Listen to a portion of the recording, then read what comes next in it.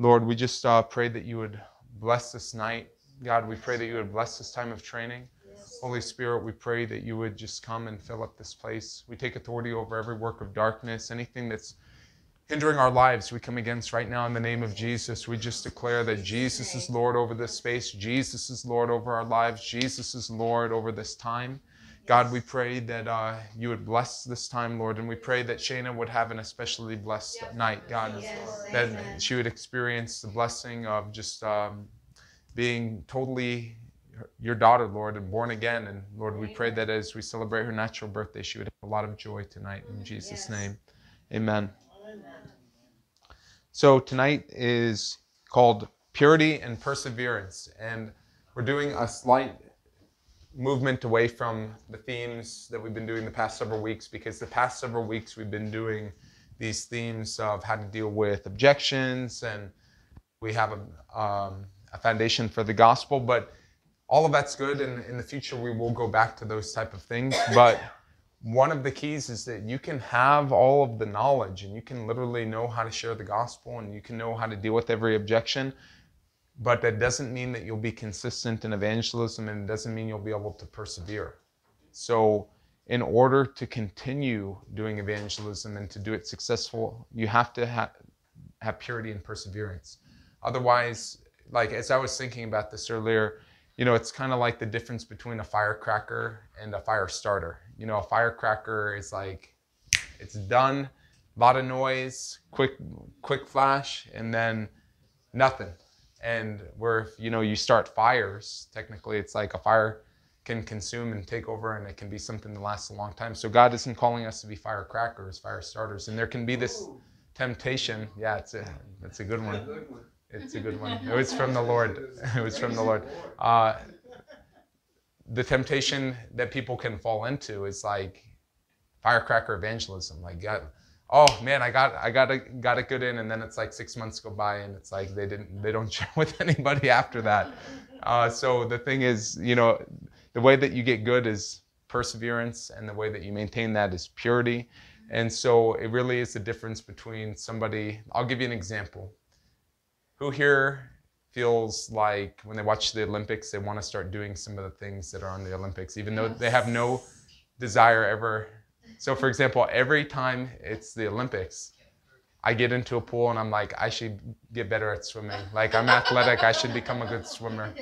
And then what ends up happening is, like, after a month of swimming in chlorine and spending like 3 hours at the gym, because, you know, you try to swim after your workout and it's not the best thing to do that after a workout. You know, it's like, whoops, it's done, and I haven't swam in like 3 years, except in a lake with Tess. And that experience wasn't the best because I had waterlogged shoes. So I wasn't. Maybe if I had kept swimming for the past 3 years, I would have been able to handle it. But the point is, you know, it's like the Olympics come, and I'm like, yes, I should get in a pool, and that would be such a good workout. Like, I'm athletic, I could probably be a good swimmer. And then after a month and the Olympics end, it's like back to normal. I'm not in a pool ever. So that's not how God wants us to do evangelism. So what is necessary to succeed?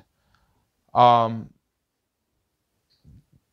to burst anyone's bubble, but sometimes people do struggle after evangelism training. So we're going to talk about why that is. I've met a lot of people that have been in the Lord for a long time that know how to share the gospel, but they still really struggle. And I want to ask people, why do you think that is? Why do people struggle, even though they go through training? Why do they struggle? Not enough self-confidence. Okay, not enough self-confidence. What else? Spiritual reality of an enemy coming against you. Spiritual reality of an enemy coming against you. Sin. Sin. Fear of rejection. Fear of rejection. Mm-hmm. Sometimes the right words just don't come naturally when you're sitting face to face with someone. Okay. Panic. Panic. Do you have one, or that's the one? I was just thinking, it's easy to get discouraged if you're not really listening to the Holy Spirit. Mm-hmm. The passion subsides. The initial, passion of Christ, kind of wanes, with the lessen over the course of time. Yeah, very true. Is this Yeah. question just pertaining to those who actually know we're called to do it and want to do it? Or? Yeah. So it's kind of like, what do you think? As opposed to somebody thinking that they're not called to do it. Yeah, because I think I encounter a lot of Christians who think that, they struggle because they don't want to do it because they think they're not called. Mm-hmm. You can become discouraged because you don't see fruit. Discouraged because you don't see fruit. That's true. Or if you feel alone. If you feel alone. Or if you just forget while you're talking and just change your mind. Kind of have like a lapse where you're like, oh no, what was I saying? Do you think too many people put in, make a big deal out of it more so? On how it's gonna be instead of letting it just come? I mean, kind of like having fear. Maybe that's it. It's like they plan ahead, too much instead of just letting what is meant to be. Uh-huh. Or constantly comparing yourself to someone else who's doing it. That's true. Yes. Get legalistic about it. Legalistic. So one big thing is people often come under demonic attack when they begin to step out and make waves in the devil's kingdom. So that's a very big one. That could even be the biggest one. People often start to get discouraged when they don't see fruit. And then there are even times where people can be evangelizing for the wrong reasons. And that will keep you from succeeding. So we're going to actually deal with, what I mean by that, sometimes people evangelize with the best of intentions, but they're actually kind of doing it to earn their salvation. And if you're doing that, you're not going to really succeed. You're going to get burnt out. Then there's other times where people are trying to do it to pay off for their old sins. And that can actually be a big hindrance as well. And even this is a rare one because it's so few people share the gospel. It's like, not that often that people will do this, but people can even sometimes do evangelism to avoid dealing with what the Holy Spirit wants to address in their lives. So that's rare, but it is a thing, and it's things that I've experienced and seen firsthand. Are you done or you have more? That's it for this. One more thought. But We've seen people do it out of pride, counting the numbers. that's true. Yeah. I mean, there's probably a lot of that. Yeah. Traditionally, old school evangelism. It's all about the numbers. I've actually, once upon a time, I had a guy that was part of Campus Crusade before it was called Crew, and this guy was an older gentleman, and he was a missionary in other, or he did Crew somewhere else, and then came back and worked for his father's company. And when we talked and we met, he, was saying like, I like your ideas, but you got to have like some kind of numbers to present to people if you want to get funding. And I was like, well, I just figure the numbers are up to the Lord because, otherwise you start telling people like we've had 10,000 people come to the Lord, and it's really like maybe 10 people came to the Lord, because you can get 10,000 people to pray prayers. You can go up to somebody and say, hey man, pray this with me right now. And they'll be like, okay. Like only God haters won't do that. So, but it doesn't mean anything to just have somebody do that. So a common theme in the book of Acts is that when you try to spread the gospel, the devil seeks to destroy you. So it's the reality of the world we live in. And if it happened to all the disciples who have done things that none of us have ever done and seen things that none of us have ever seen, it's probably fair to say that it's going to happen to us. And we see, I'm not going to share the verses because it's just going to be number after number, but Peter and John arrested by the Sadducees, questioned by the Sanhedrin and flogged. And then Stephen is arrested by the people, the elders and the scribes, questioned before the Sanhedrin, stoned to death.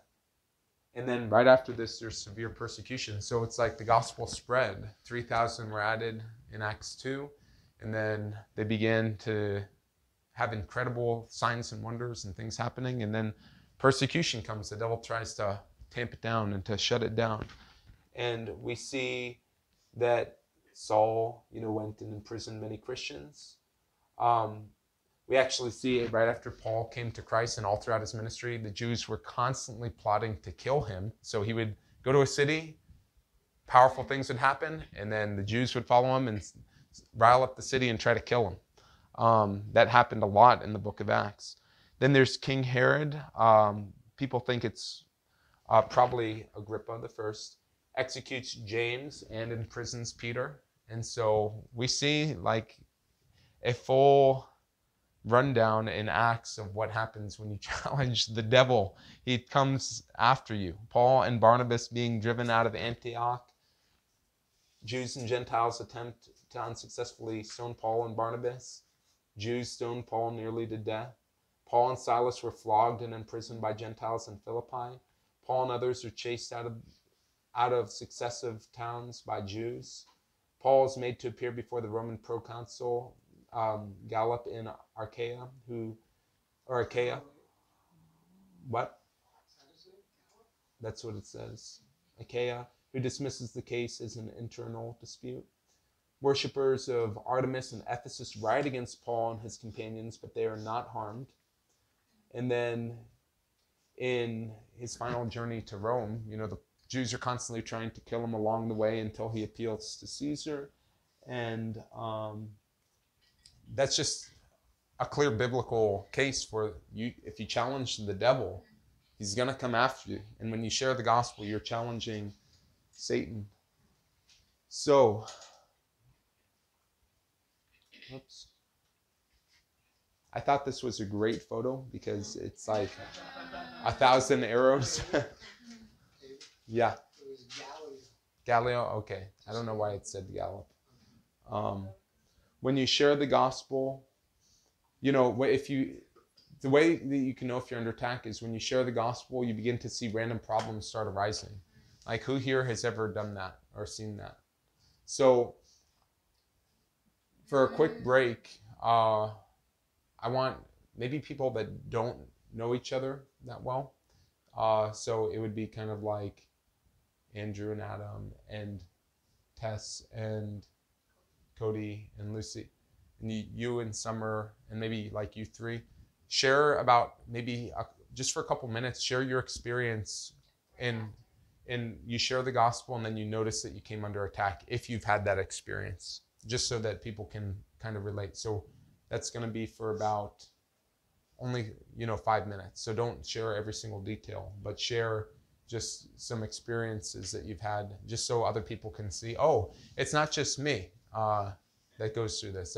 This happens to everybody. So we're going to do that for 4 minutes.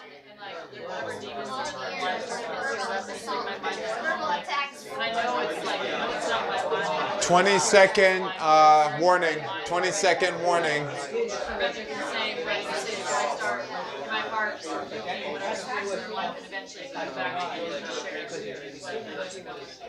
20-second warning. If she was already at that in the beginning, then it would have been 10-second warning. Okay. Everybody ready? 5, 4, 3, 2, 1. Okay, so everybody had experiences to share, because I'm guessing. So oftentimes after you do evangelism, you can even have long-term weaknesses that get stirred up. So it's kind of like something that's just buried under that gets stirred up, and that can be anything from sin and temptation to things like anger, frustration, depression, laziness. Like, you take a step forward and then it's like all of a sudden these weaknesses start to come up again, and it's because you're under demonic attack. So, like I said, there can be an increase in temptation to sin. The thing that you have to understand is that while we're alive, we're on enemy territory, which is just the God's honest truth. And it's sobering, and it can even freak you out if you let it. But the truth is, God is still God. But we are on enemy territory. This world is not heaven. This world, that's why it says that we're aliens and strangers here in 1 Peter. We're kind of on our way through the devil's camp to the kingdom of God. And while we're here, we're kind of pulling people out of the devil's territory to say, come to the kingdom of God with us. So one of the keys is you have to get used to it. When you're under attack, or when you evangelize, like at this point, when we do something, I'm kind of like ready.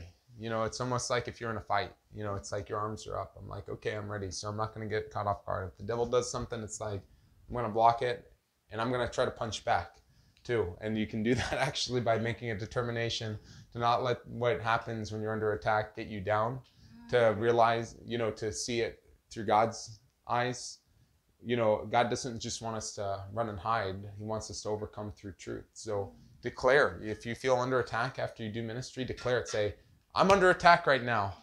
You know, first thing, speak the truth, and then begin to pray, and then share with somebody and ask for help. But the more you get used to it, the more somehow it actually seems like it happens less. So I'll give everybody an example. You know, last day of evangelism, or last 2 days, maybe even 3. One of the days I was preaching, and I was like preaching up a storm. And I kid you not. I mean, like, probably everybody within 500 or 600 feet could hear me. And I felt like the space was different after that. And then there was kind of a place where I felt the devil was trying to rob in the past, you know, right after that, like this good triumph. I felt like some things happened and came in to the space and that we were having to deal with, that were trying to rob of the last 2 days. So there's certain principles. The devil always wants to get you, you know, either coming or going. It's very rare that it happens in the middle, because the thing that you remember most is the beginning and the end of something. So the devil will always try to attack at the end or right after, because then it leaves you with a really sour taste in your mouth. And this wasn't something that was that sour, but at the university, we did worship to end our time there. And we didn't have anything crazy. And then we start worshiping, and some guy comes and starts playing a really sacrilegious, secular, like mocking song, blasting it towards us. And so we go over to him and we're like, why are you doing that? Like, there's an entire mall here. Why are you sitting right here blasting it towards us? So, you know, we actually went and surrounded him in worship, and he was like, okay, like, I'll turn off my music. You guys are free to come surround. Like, it was kind of odd. He was like, yeah, I'll participate with you guys. And he turned off his music, and we surrounded him and were worshiping. But when that happened, some guy saw one of the signs that said, pride keeps people from Jesus, and he tried to steal it. A guy on a bike, he tried to come through, and we had no idea what was happening. All of a sudden, Tony had the sign. I see somebody grabbing a bike, and I'm like, what's going on? Yeah. So, but the point is, it's like last day, we're in the middle of worship. The devil was trying to attack and, you know, trying to bother us. So, but some people maybe that were there, especially those that hadn't ministered, you know, with us, maybe felt like a little funny, like, whoa, you know, like this was kind of intense. But the people that have ministered were just like, par for the course, you know, par for the course. Of course this is going to happen. The devil's going to try to do something like this at the end. And so we don't get this. It's like back to worship. Don't even think about the guy. You know, get back to worship. It doesn't matter. Amen. And then we had a great fellowship night that night at Mod Pizza. Oh, yes. But, Anybody who wasn't there, you know, they thought it was a gay pride. oh yeah, the guy thought it was a gay pride bashing sign, and I was like, What is wrong with you? yeah, I said it has nothing to do with homosexuality. We're talking about all pride. We're talking about just pride in general. We're not talking about homosexuality. And so it was just crazy. Yeah, I mean, I was like, you can't steal our sign because you just, you know, you haven't even met us. You haven't even talked to us. But even if they did, you can make another one. So it's like, what point does it I know. So how to have the victory over attack. So one of the keys is accountability with other people. If you want to overcome what the devil's doing on your own, like, let's go bury your grave all together. We can do it. But if you have other people, or, you know, dig your grave, bury your grave. Wrong word. Dig your grave. But if you want to succeed, you got to have other people in your life. You got to have accountability. because nobody overcomes the devil on their own other than Jesus Christ. He's one example in Scripture that we see. But that's the only person that we see. No one else overcomes the devil alone. So you got to have accountability with other people. And what I mean by that is you got to have people that you have intimate enough relationships in your life with, that when you do come under attack after doing something, you can declare, I'm under attack. I need help. And then God will have you play that role in another person's life as well. Can I say something? What? People may have success with overcoming demons to a certain extent, Mm-hmm. but there's a demonic hierarchy, Mm-hmm. a Luciferic hierarchy, Mm-hmm. and then there's principalities and powers, and so we may have success in overcoming certain demonic forces, but Satan can up the ante, and Right. he can bring more to bear in situations than a human being might even understand. Yeah. And sure, if you have the Holy Spirit, that's great, but you better be walking in the middle of God's will. Yeah. Amen. Amen. That's true. Very true. Do you think putting on the armor of God would help us? Well, the thing is, it's not something that you put on through your words. It's just a choice that you make. Okay. So, people always want to just say the scripture, but you can quote the scripture, and truthfully, it doesn't mean anything if you don't actually do it. Like, you have to do it. People kind of turn to it like almost an incantation, and it's not an incantation. Saying I put on the armor of God, or on the helmet of salvation, means nothing if you don't actually put on your salvation and use it to guard your mind. But you got to have intimate relationships with people. So it's hard to do ministry. This is why Jesus had the 12, to create a system of accountability and structure for each other. And we don't know, but in his humanity, he maybe even needed that. We can't say that for sure, but we know that he did it for a reason. So it's not like he just had the 12 and then would separate himself. He lived unified with them. And so there's a reason why that was. It would seem likely that there were times when they surrounded him and protected him. Yeah. So then, it sounds funny, but godly stubbornness, if you want to overcome an attack, you kind of have an attitude that says, I'll go 3 times harder to spit in the devil's eye for his attempt to attack me, or you, after serving the Lord. So there's a place for some godly stubbornness.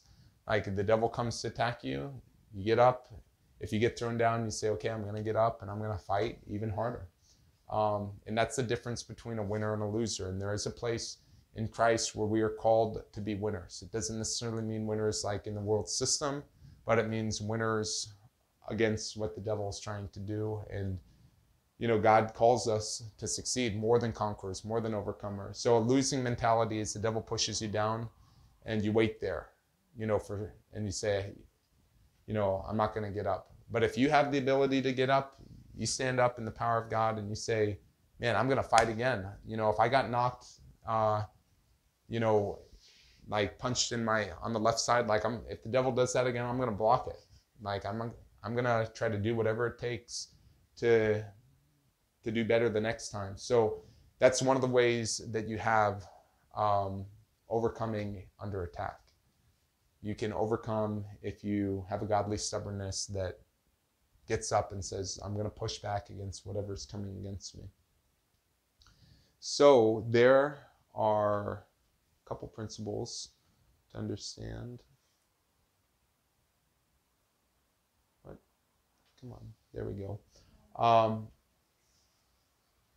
Most everyone has probably heard of or seen The Matrix. The idea that, the machines took over humanity and everyone's plugged into a false system.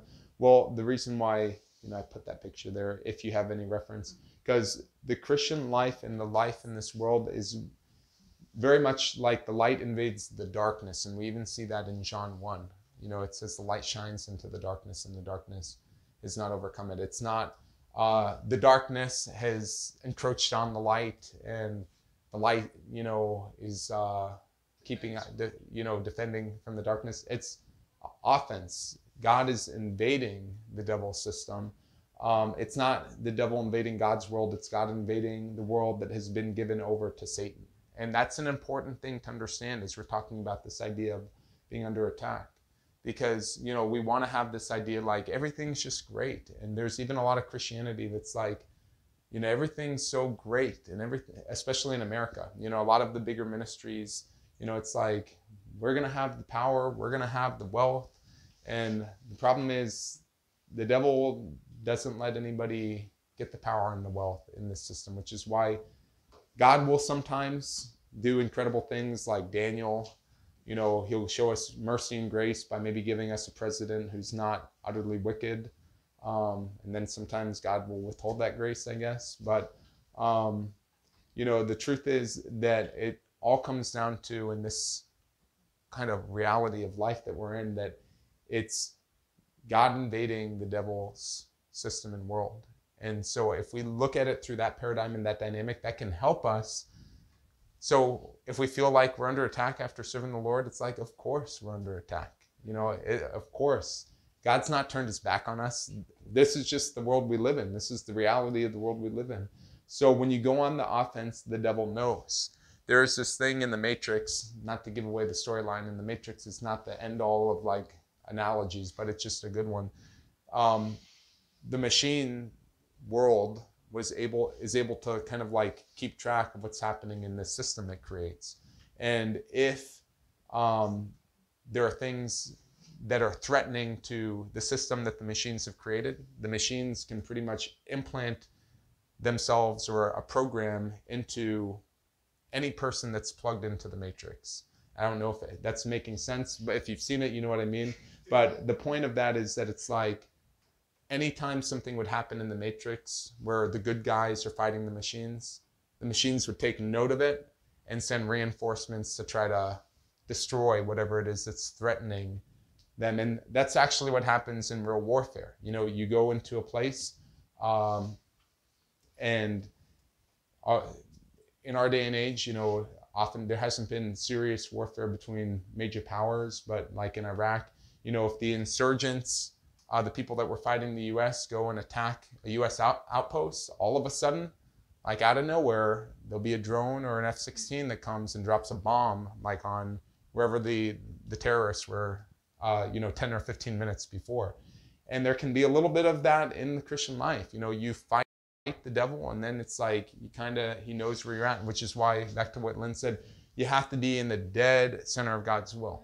Because if you're in the dead center of God's will and you're walking in the power of the Holy Spirit, God will keep things, what the devil means for evil, you know, he won't let it touch you.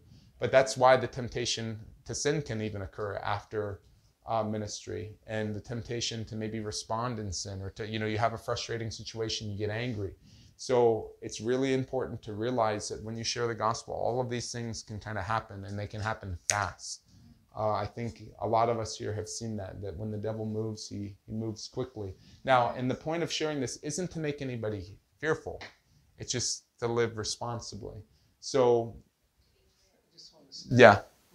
Everybody has to realize sin makes us extremely vulnerable to bad things happening. Yeah. To the devil taking advantage. Right. So if we have any sin areas, they have to be brought into submission in the Lord. Yeah. Otherwise, the devil will be drawn to that area, and he will use it to rip and tear and destroy. Yeah. So should we fear? No. Should we be vigilant and responsible? Yes. So after sharing the gospel, one of the best things to do, and we always do this after we share the gospel, we immediately pray. We immediately, all the time. You know, people will give religion a bad rap because it does deserve it. But there are things to do that religiously, you know, so for, you know, for example, wash your dishes religiously, right? Like you don't want your dishes to be in the sink for 2 weeks. You know, water your plants religiously so they don't die in the Tucson heat. After evangelism, you know, or do you drink water? You drink water every single day. When you're thirsty, you drink water. You don't say, you know what, like, I'll just skip water today. So in the same way, after you share the gospel, after you do ministry, after you do evangelism, pray. Literally pray. We do that all the time. I mean, we do it so much that it's like second nature. Even after we're with Christians and ministering to Christians, Tess and I will pray. Like, we'll pray on our way home. We'll pray for the night. We'll pray against any spirits that could be in operation in anyone's life that we were with. And we all do that. I mean, it's not just Tess and I. So when we're at the university, we're like, we're not leaving. You know, it's like, okay, everybody, let's all pray. We take authority over demonic works of darkness against us. We pray for one another. We pray that God would sanctify us and cleanse us and purify us from all the stuff that maybe we just came in touch with. And we do that everywhere when we do ministry. So first step is you always pray. If you want to overcome a demonic attack or even kind of go on the offense, pray. Fellowship with believers. So, you know, if you're on your own after you do ministry or evangelism, you can kind of, somehow you can start to just get into a funny place. And then you can even feel exhausted or overtired, depressed. But if you're with other people, it helps displace your energy and your mind, and it gives you kind of something to bounce off of, as opposed to, you know, in ministry, it's kind of like you're pushing, and then, you know, you stop. And then it's like, oh, but I feel like I'm going here and there's nothing there to push against, and it can kind of be offsetting. But when you have other people, you know, in Christ with you, it's kind of like you get to lock together and help one another. So seek the Lord, and then be ready. You know, be ready for the devil to try to discourage you. And then I just find praying before, if I know I'm going to be going out, I just ask the Lord to keep me strong and keep giving me the words to say, whom to speak to and when to speak. Yeah. And then I just keep that in my mind as I'm getting ready and going. Yeah. And I'm just saying, I'm ready to go. You just keep guiding me when to speak and whom to speak to. Amen. The more I lean on the Lord, the easier it is for me just to go up to people. Amen. So then trust in the Lord. All the time. So trust in the Lord when, after you've done ministry. You know, this is a different tangent on this, the light invades darkness. Somebody gave me an example once about, has anybody ever gone into a cave? And they turned the lights off, it's totally dark. Right. And they gave the example of when you're in total darkness, but you turn on even the tiniest little pin light, and it totally invades that darkness and takes over. And I thought that was encouraging, because sometimes we think our efforts are so little and so tiny, and we kind of beat ourselves up and say, why didn't I say this, why didn't I say that? And doubt comes in, and to me, it's just encouraging that no matter how tiny our witness is, God can still use it powerfully if it's Amen. Holy Spirit-led. Yes. Amen. So the next thing is discouragement. So when you try your best, and I thought, great example, you know, dead tree, like no fruit. When you try your best and you don't see anything happen, it can get discouraging. So for a couple minutes with the same people as before, share a little bit of your experience where you felt discouraged, not seeing any fruit from what you were doing. Because that will help the other person think, oh, it's not just me. Andrew, who's a great evangelist, has felt discouraged before. Winnie, who's an evangelist extraordinaire, has felt discouraged before. Ready. Okay. It's funny because that's what I shared earlier. Yeah. 5, 4, 3, 2, 1. Okay. So we all have experienced discouragement after ministry. And so, you know, all evangelists and all ministers have experienced this. So there's nothing unique to you.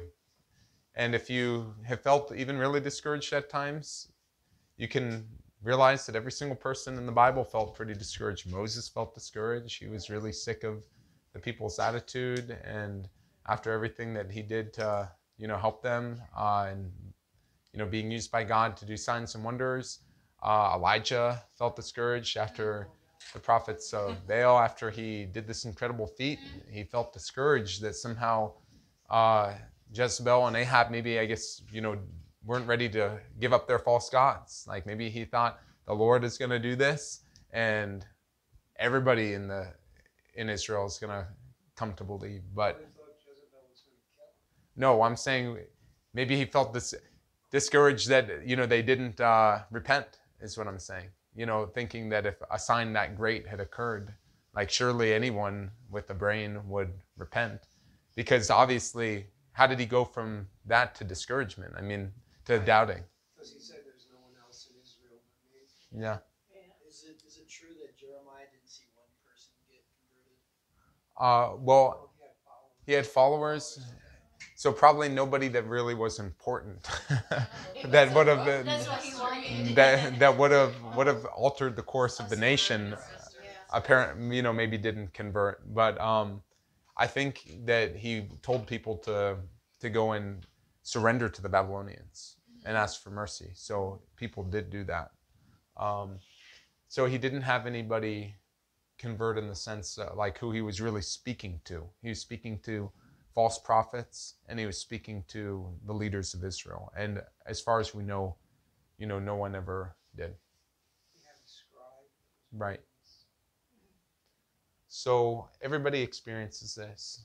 And there are times and seasons, because there are literally seasons where, for whatever the reason, it feels like nothing is happening.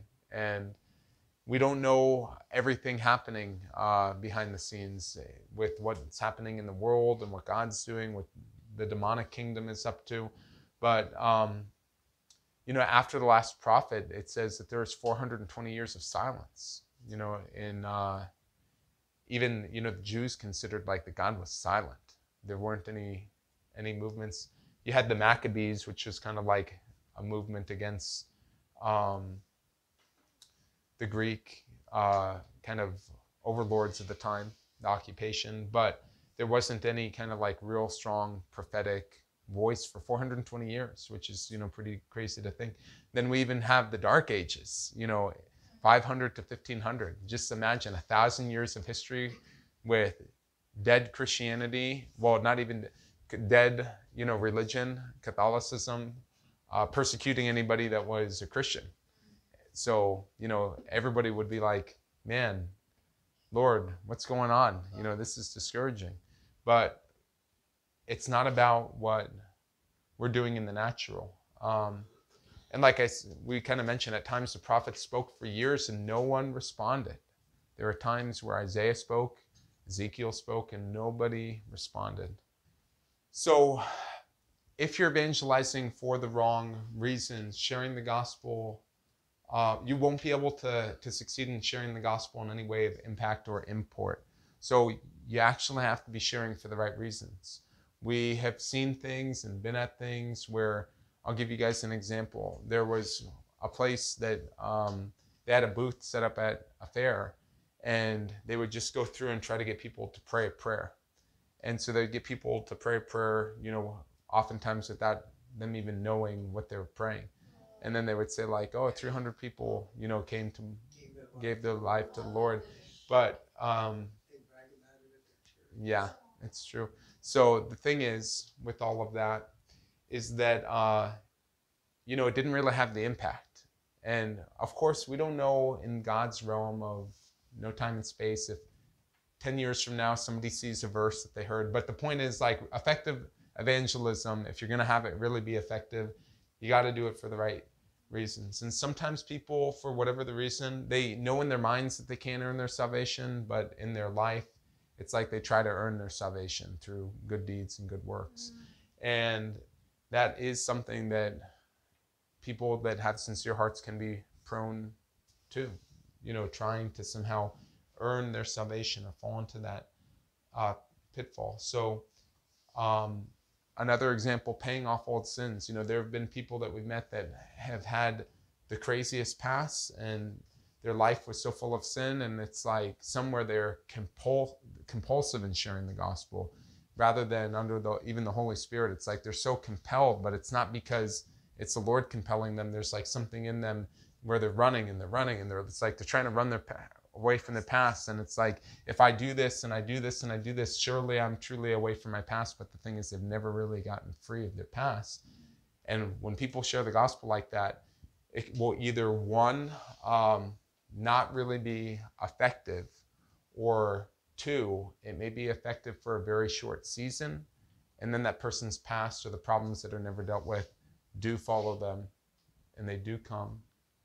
And when that happens, So, talk about not trying to earn your salvation. I understand that, but the Bible talks about earning rewards.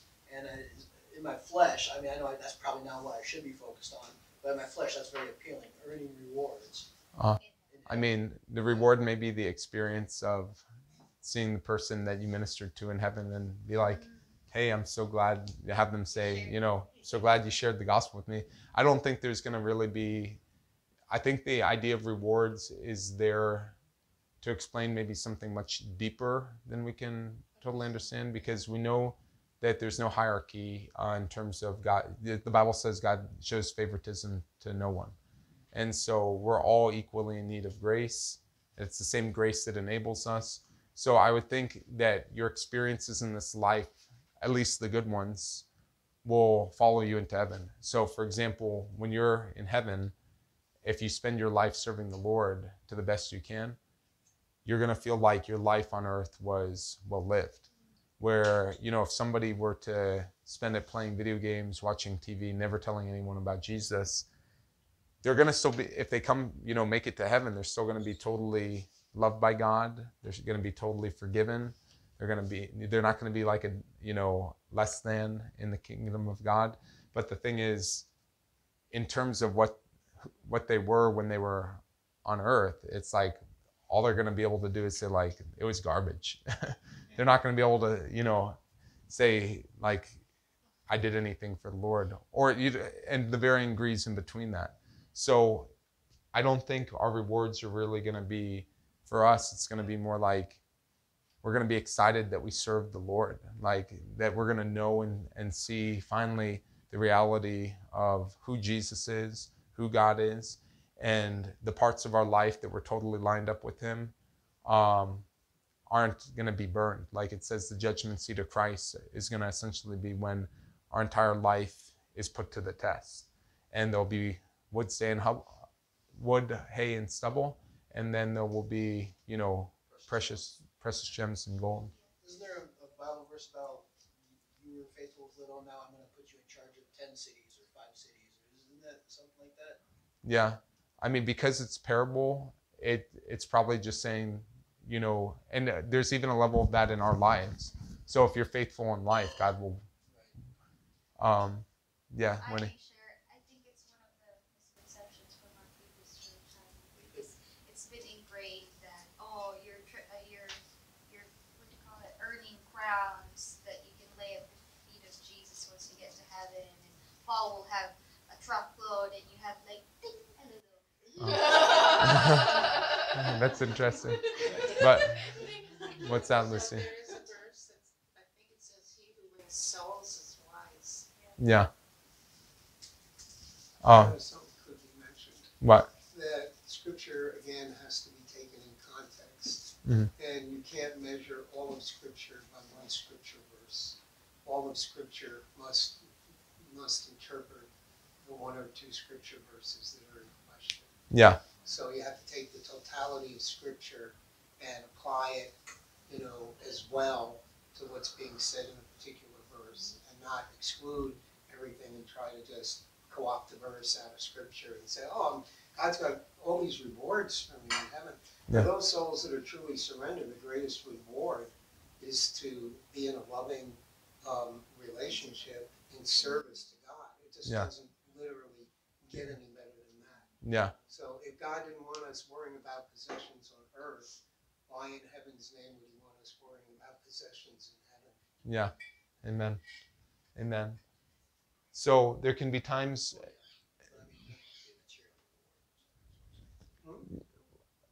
Was there?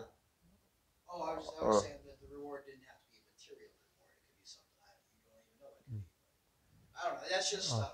So, because I think really, even I'd say probably in most, even of our experiences, and especially in mine, like I don't do any ministry with a mindset of like I'm getting anything out of this, like other than like it's just awesome to please the Lord. You know, like you feel great when you're serving God, and Well, there's the joy of obedience, and there's Yeah. also like the regret or sadness of disobedience. So yeah, you're not doing it for the reward. You're doing it because you love the Lord, but you get a reward for doing it. Because when you disobey, you have that icky feeling inside that goes, "Oh man, I disobeyed the Lord." I mean, if you truly love Him.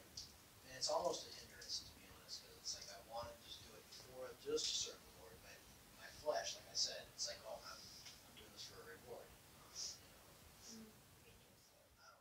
so the best thing to do would just be try removing that from your programming, and then see how your ministry goes. You know, just be like, I'm getting nothing. The parable, Jesus gave another parable of the workers who labored in the vineyard. Yeah, like starting in the morning, and then some come at noon, and then some come 15 minutes before closing, and it's like the people are like, "What? We get the same?" So it's like you agreed. You know, pretty much the reward is our salvation, and our reward is God Himself. So at some level, that's where the issue is. Nothing that God can give can even compare to Him giving of Himself. And so to any believer, He gives of Himself, which means that you literally have everything. Now, without getting into super hypotheticals, there could be a level, we don't understand how heaven works and how people, you know, for example, I don't know, it's too much to get into, but somebody that essentially is extremely close to the Lord, as they die, could have a different experience of immediately coming into God's presence, as opposed to somebody who's like believes, but they have all the shame and guilt that they're bringing with them, and we don't know how what the moment of death is like. But obviously, some people approach it more with fullness, and confidence in Christ, and other people kind of experience it like, oh man, I can't believe I'm going to die. Like, I better get right with the Lord. So my mindset is like, just obey the Lord, because that's where life is found. I mean, there's so much scripture talking about denying yourself and following Him. Yeah. So, I mean, the gospel has been largely perverted in our time beyond anything recognizable. And people really need to be careful that people aren't borrowing bits and pieces out of the gospel to really misalign its intent and what the real intention here. The real intention is spiritual transformation. Yeah. It's not acquisition. Right. As a matter of fact, that's why the whole principle is that it's by grace. It's not by attainment. It's by grace. It's Amen. not by acquisition. It's coming into a right relationship with God, and then leaving anything after that up to Him. Yeah. Because, we have His promises, eye is not seen, ear is not heard, neither has it entered into the mind or heart of man. And one of the good things that God has planned. When He says things, does that mean experiences? So we have to get back on topic. Okay. So if any one of these are present, the Holy Spirit won't be present in power.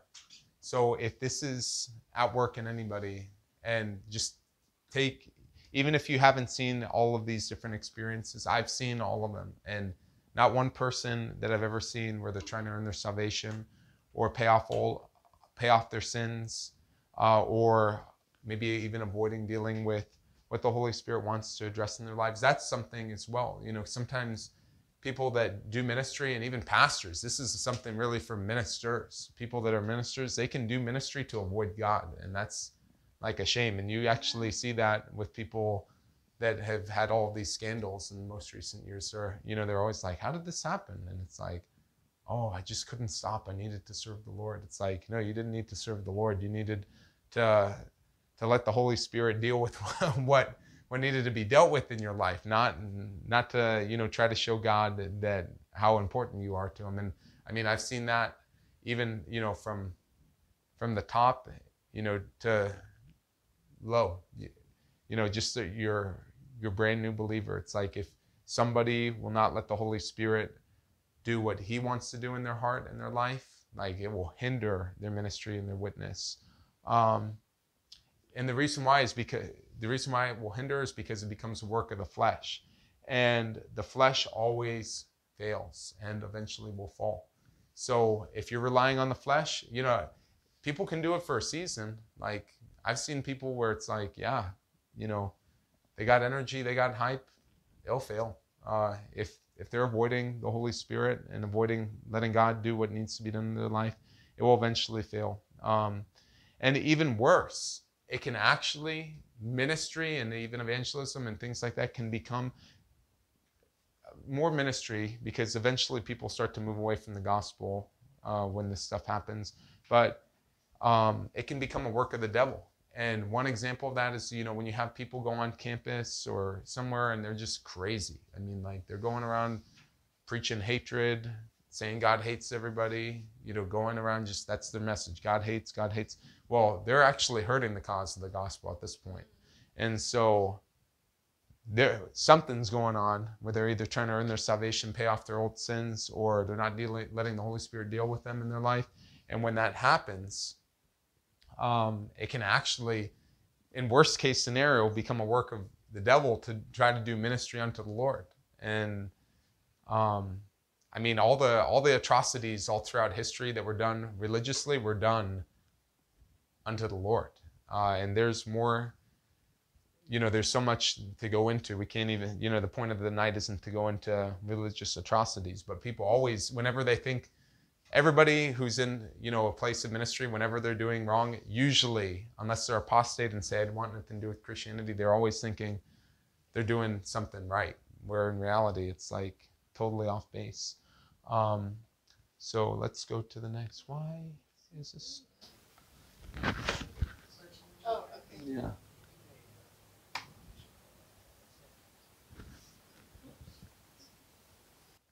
So one of the things that can, yeah. Question. So, something that I've experienced, I'm trying to understand if this is one of those categories or if it's a new category. But something that I've experienced before is like seeing someone and thinking like, man, if I don't share the gospel with them, like they might be lost if I don't do it, right? Like if I don't do it right here, right now. Mm-hmm. And then I think what came with that was probably a fear of punishment. So it was probably like a earning salvation or something. But I'm just wondering if you know what category for sure that would fall under. I think that probably, is everything okay? Where's the camera? It's up there. Do we need to do it close or doesn't matter? No, it doesn't matter. No. So in that kind of situation, and because I'm recording it, let's try not to like interrupt in the middle of a question. Can I add something to Yeah. Cody's? Because I had wondered about that too. It's like if you don't warn somebody, their blood is upon your head. That Well, the issue is we are all going to miss it. There have been many times where I felt like the Lord told me to do something and I missed it. And then I try to go back and do it and it's too late. And then there's no point in living with guilt or condemnation. The best thing that you can do at that point is to just pray. Yeah. There's been times where I felt like God, when that happens, I'll just start to pray. I'll say, Lord, if you want me to talk to this person, will you please make it happen? Will you please help me? If there's anything demonic holding me back or anything demonic in their life that's keeping me from talking to them. There was a time a couple years ago at a Walmart where I felt like the Lord really wanted me to go up to somebody and I didn't feel like doing it. And I think it was even after an outreach. And so I was feeling a little, not burnt out on ministry, just like I want to get into the Walmart and go. And I just felt like the Holy Spirit said, I want you to talk to this guy. And I waited, the entire time getting all my groceries. And I'm like, is the guy still in the store? And then I was like, God, okay, if you want it to happen, please make it happen. Lord, will you please do it? And then he was near the bananas and I went near the bananas and I just said, hey, this may sound funny, but God told me that he wants me to ask you if you've given your life to Jesus. And the guy grew up Jehovah's Witness and he was in the Air Force and he just had a kid and he did not know the gospel, didn't really familiar with anything. And so I got to share the gospel with him and challenge him. And he said he kind of felt convicted. he wasn't at a place where he was ready, but it's like I knew I had obeyed the Lord, but that only happened because I prayed. If I hadn't prayed, I don't think I would have done it. So what you can always do is pray.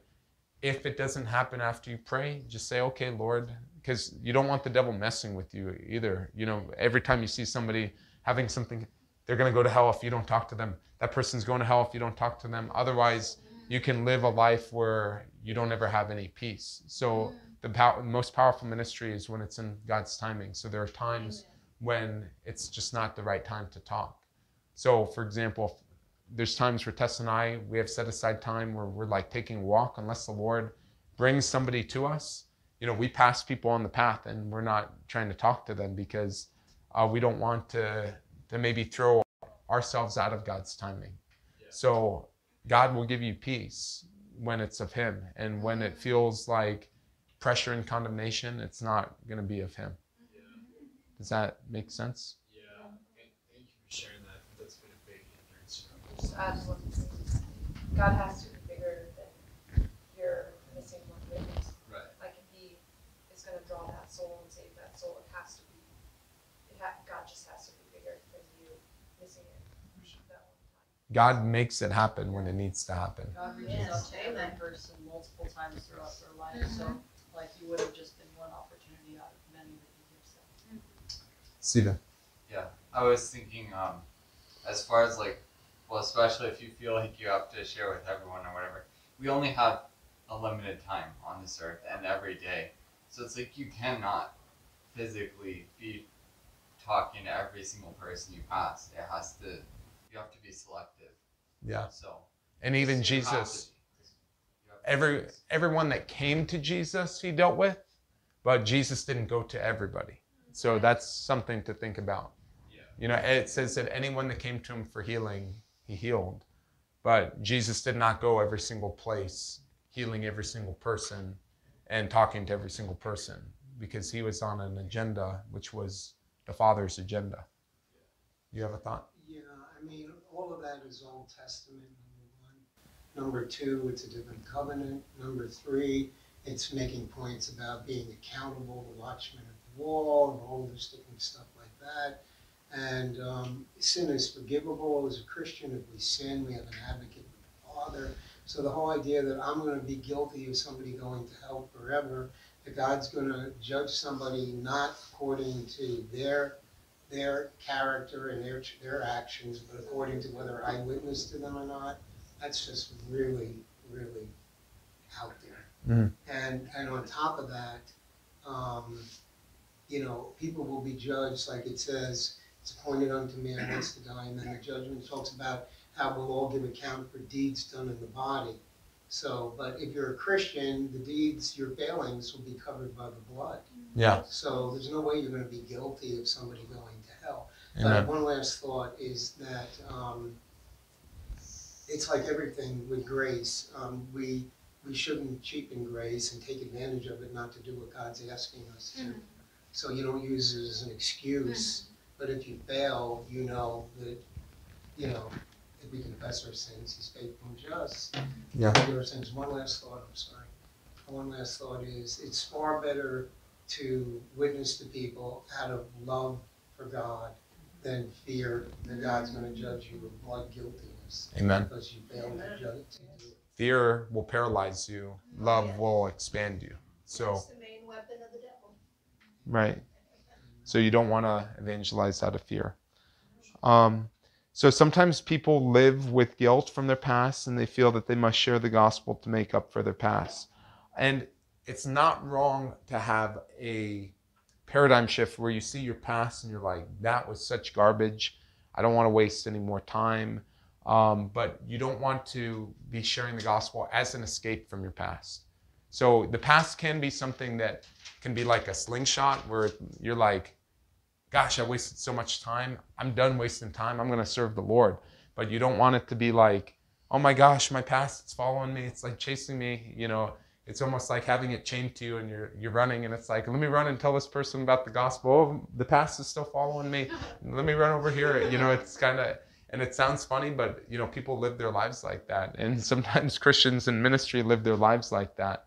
So it becomes salvation by works. Yeah. So love and obedience are the highest motivations. So, you obey because you love, and you love. That shows your love, results in obedience.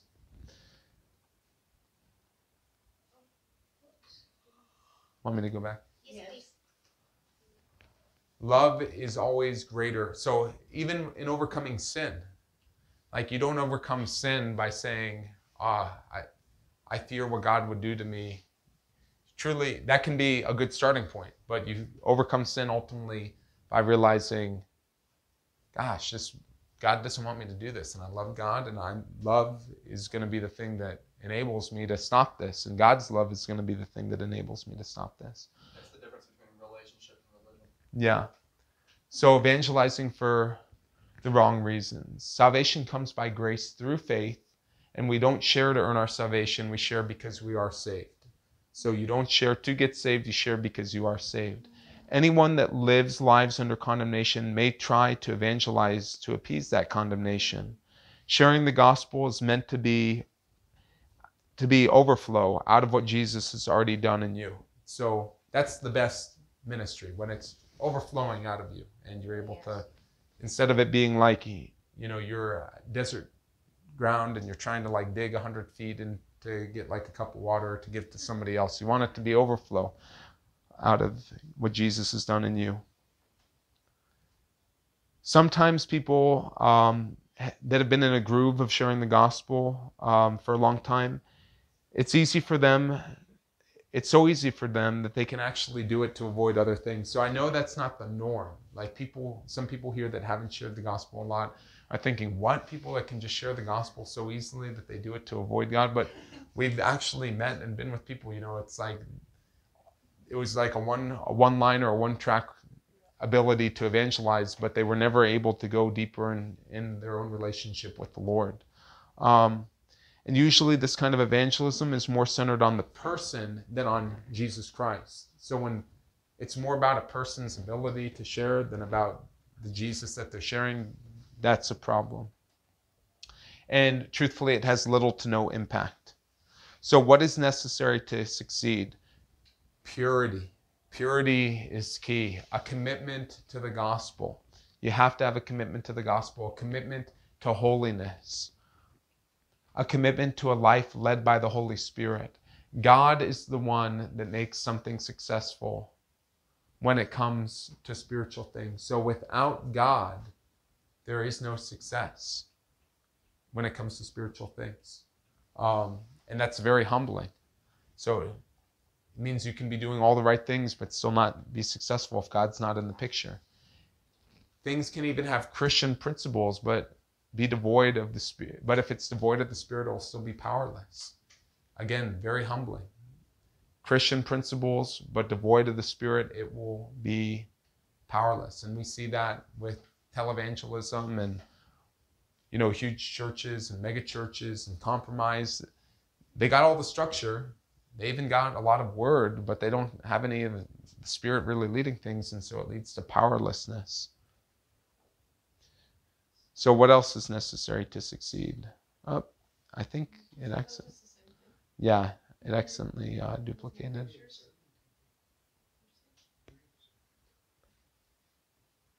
People. So you have to be around other people. If you're going to succeed, you have to have people in your life. You have to share your questions with other people. You have to share your experience with other people. You have to share your failures with other people. And the reason why that is because to succeed, you have to have a group of people that are committed to seeing you get better at evangelism and vice versa. There's a reason pretty much everybody that gets better in sports gets better because they play against other people. Even in solo events like tennis, the person doesn't get good by just hitting against the wall. Because then they're only able to deal with their own skill level. They play against people. They have other people. They train with people. So though in evangelism we're not training against each other, the way that you get better is through being around other people. And it's impossible without having people in your life. Like, no one will get good at evangelism. No one will even get good at ministry. Nothing in this world comes about without a team, which is very interesting. So politics, nobody gets into politics and makes it to the top without having a team. No one runs a campaign by themselves. Business. It's not just Jeff Bezos. He's got like probably 30 people that are super good at what they do for each one, and then they all have their teams. And then, yeah. Just another slave. It's built on people like Stephen. Indeed. Indeed, that's true. And then invention. So even the person with the idea for an invention, they don't have the means to produce it. They have to go to people to produce it and to finance it. And then, most people don't have all the materials laying in their backyard. They have to go to people that have metal or plastic and all of these different things. So without committed Christians coming alongside you, you will fail. And that's something to really understand. So if you want to succeed, you got to have committed Christians alongside of you. Let's go to the next slide.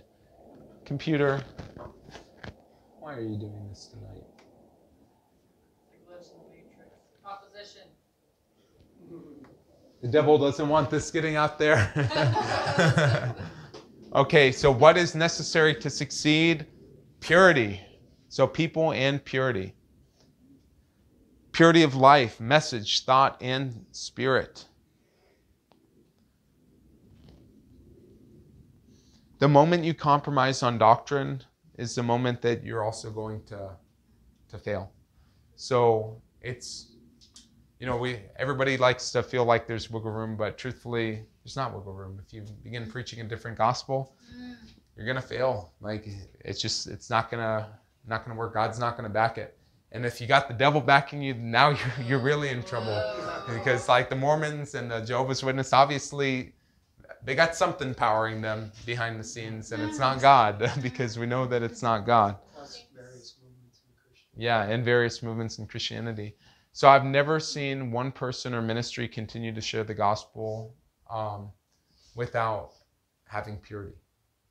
And that's in all my experience. So common pitfalls. I'll give you guys some example. Word faith, the moment somebody starts getting into word faith, and it's not even that all the principles are like bad or evil. It's just the entire movement is so corrupt and skewed. I've never met somebody that shares the gospel really well that, was doing word faith principles. What? Defined. Word faith, it's like name it and claim it. It's prosperity gospel. It's, yeah. In other words. It's kind of like living with a faith that's all about self. So, it'd be like, God's going to give me 100 people to baptize tonight, and I have faith the Lord's going to do it. But it's kind of supplanting the picking up your cross and following Jesus with inheriting the blessings of Abraham. yeah, So we try to go back to the Old Testament, and we're in Jewish tradition, having wealth was a sign of favor of God. Whereas if that were the case, then how do we account for all the disciples? yeah, Somebody could pick out that thing where Jesus said, whoever follows me will have lands and whatever 100 times this and that. Which one of the disciples had that? right. So again, Scripture can be twisted. Scripture can be perverted. God makes provision. He gives us what he chooses to, and he will meet our needs according to his riches and glory. It doesn't say in that verse, he will meet all our wants according to his riches. Amen. And so Depends on what your riches really are in your life. then there's dead Reformed Christianity. That's kind of one. Now, there are Reformed people that are doing stuff. Like Ray Comfort is Reformed. So that's why I mean dead Reformed Christianity. Because the overarching Reformed Christianity is so big. But anyone that's like sold out, to John Calvin is not going to do a good job at evangelizing. But people that hold to Reformed doctrine, that doesn't discount them. It just may hinder them at times from dealing with maybe more spiritual issues like dealing with demons or spiritual warfare. But there are people, where it's just like dead Reformed Christianity, where it's all about the mind instead of the heart, and the gospel deals with the heart. And the danger with Reformation Christianity is that it's all about systematic theology, and all of that's of the mind. So it's not bad, it can be a dangerous pitfall because you get into this never-ending mind thing. So charismania, not necessarily charismatic, but charismania. Like people, because, we all believe in the gifts of the Spirit here, but the thing is, like I've been with people that have gone up and like the silliest things happen. They'll go up and they'll prophesy over somebody, all of this nonsense and baloney without ever asking them a question. And then I go up and I talk to them after, and I'm like, hey, what did you think of that guy, what that guy shared? Oh, it's cool. Hey, are you open to Jesus at all? Oh, no, man, not at all. What were you raised? Christian, but I think it's all BS now and this and that. So, the guy goes and prophesies, and he's like, yeah, man, God's going to give you a master's degree, and you're really creative, and God's going to do all this incredible stuff, and I can just see it on you. And he's like, isn't that awesome? And the guy's like, yeah, man, that's cool. And then he goes away and does it to the next person. And then I'm like, well, I want to see if this is really the Lord, right? Like, put things to the test. Oh, man, this guy's demonized. Like, this guy hates the gospel, thinks every way, he's going to get to God. That guy's prophecy meant nothing. So there is a level of that, or, David, yeah, dust. gold dust. And jewels falling down. Yeah. And gold fillings in your mouth. Yeah, well, as soon as you start putting the focus on those type of things, like, you're in trouble. I've never, and I've been around the people. I've seen it.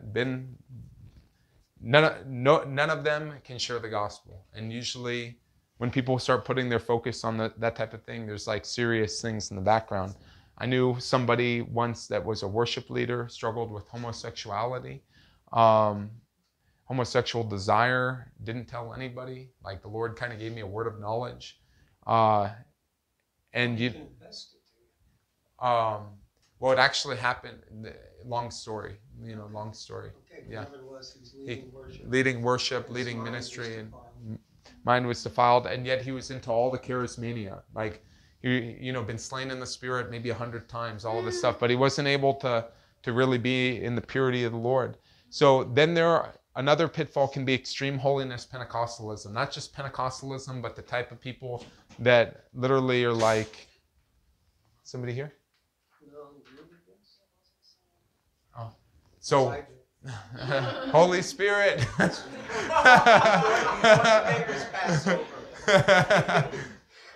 We got it wrong. The Passover was now. No, I'm just joking. We love to see. Yeah. Father, Son, and Holy Spirit. And so what I mean with those type of movements, extreme holiness Pentecostalism, it's like the Jesus-only type people that, Trinity deniers. I don't know. I've just never met anybody that's really good at sharing the gospel, that even shares the gospel. They're really willing to defend, like, oh, you believe in the Trinity. Like, that's, crazy that you believe. But they're never really out there sharing the gospel. So the extreme holiness Pentecostalism falls into usually religion, because it's like, oh, women can't wear makeup. Women can't cut their hair. Men have to wear suits to church. And it's like they put all their focus on this stuff. And so when they're out in the world, they're not sharing the gospel. Like, they can barely, they're sharing the law. Religious bondage. Yeah. And the hyper-charismatic or word-based stuff is in deceptive doctrines and doctrines of demons. Yeah. And so the moment you compromise with that type of stuff, it nullifies true power. And the true power of God is not an imagination. Like, because of everything with YouTube and all of the world that we're in these days, there's like imaginative power of God, but it doesn't have any bearing on the real boots on the ground, like, deal with people. Like when you start dealing with people, you got to have the power of God. Like if you don't have the power of God, you're in trouble, and it's not going to be successful. So God doesn't want us to have any compromise. We have to have purity. One of the other examples, so love movements. There's like Bethel and Hillsong and all of that, seeker-friendly stuff. People get involved in all of this, and they don't change. Like I've met, people that will say, you just got to love people, to the Lord. Well, they'll do that for like 3 months, and that's what will end up happening is there's no consistent evangelism after that, and they'll never challenge anybody about sin, and they'll never really see anybody change. So all of it's so important. Anything that compromises on homosexuality and abortion, like the moment you compromise on that, you're in trouble. Like if you try to go and evangelize, God's not going to back it. And it's why, I've never met anybody actively doing, evangelism that has compromised on those things. But people that have compromised on those things, they're not even able to do evangelism anymore if they have compromised. David, back to the love thing with the Hillsong of Bethel. I'm a little confused about that because I don't know much about it, but I've heard there was a problem with them, and I don't know whether we should be singing their music. There was some controversy about that. With Hillsong and Bethel? So that's a great question.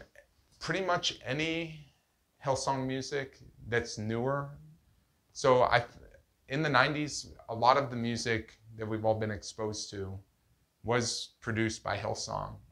And I think if you look at the words, the lyrics, and the people that were composing the music, like they were definitely under a different spirit than some of the newer people.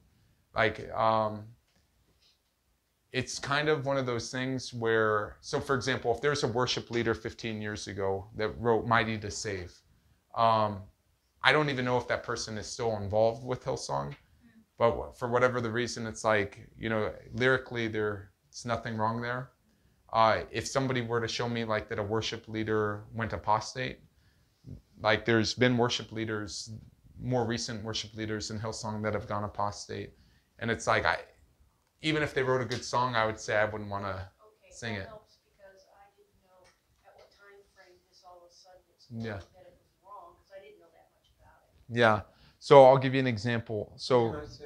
yeah. There might have been a point where God was bearing with things, and God will bear with things up to a particular point. Yeah. Even with ministries that have failed, like Jimmy Swaggart back in the 90s, and God seemed to bears a very long time with things, undoubtedly seeking to hope, desiring to persuade hearts to be changed and come into alignment with Him. So because of God's forbearance, there may have been a period in some of these ministries where these people hadn't crossed the line with God and moved into more of an agreement with the spirit of apostasy. We can share more about that after, just because we're almost done. So in 17 years of living for Jesus, I would say the biggest key to good ministry and evangelism is purity. Purity must be guarded, and the way that you guard purity is by hating compromise. There's a place for hatred in the Christian life. You got to hate what God hates. God hates compromise. And you must not compromise knowingly or unknowingly. It's important to guard that we play an active role in guarding our lives from compromise. The Lord, truthfully, is always there speaking the truth to us. We just have to see it and have the eyes to see. It's almost like every lie, it sounds like a funny thing to say, but it seems that there can almost be a rule to this reality that if you have your eyes wide open enough, you can always see the lie right in front of you. The reason why people don't see the lie is because they want to be deceived somewhere. And that's the danger. But God pulls us, His desire to pull us out of deception. So you have to depart from habitual sin. And, oftentimes for people in our day and age, it's sexual sin. But bad mindsets can be habitual sin. If you want to be successful in evangelism, you got to break out of bad mindsets. You got to break out of bad habits like laziness and, even going to food. as your comforter, your sole kind of like dependency in times of need. That's a bad habit. If you're going to be successful in evangelism and ministry, those are things that have to be broken. Or secular movies. Secular movies, yeah, secular programming. It's like that kind of stuff's got to go if you're going to be successful in ministry. And even rejecting depression, rejecting anxiety, rejecting fear, all of that is necessary. So this is why a group is essential. If you have a group of accountability, it will help you if you get close to compromise. The moment you start to compromise, if you have people that love you, they'll say, hey, you're kind of getting close to the edge there. Let's pull you way back over here with us. And then if they ever get in close to the edge, you can say, hey, I love you. I don't want you to get close to the edge. Let's go back over here. And they can help you fight for you in the midst of spiritual warfare. And when you feel like you failed, they can lift you up and you can do the same for them. It should say same for them, not or them. But praise the Lord. I'm going to close. Lord, we thank you, God, for this time. We thank you for this training. Lord, we pray that you would just fill us all tonight, God, and that you would bless this next part as we celebrate Shana. Help her to get some joy and some life and some smiles going, Lord. And we just pray that you would bless everybody tonight, Lord. Anyone that needs to leave, bless the ride home. And we just thank you in Jesus' name. Amen. Amen. Amen. Thank you, Lord.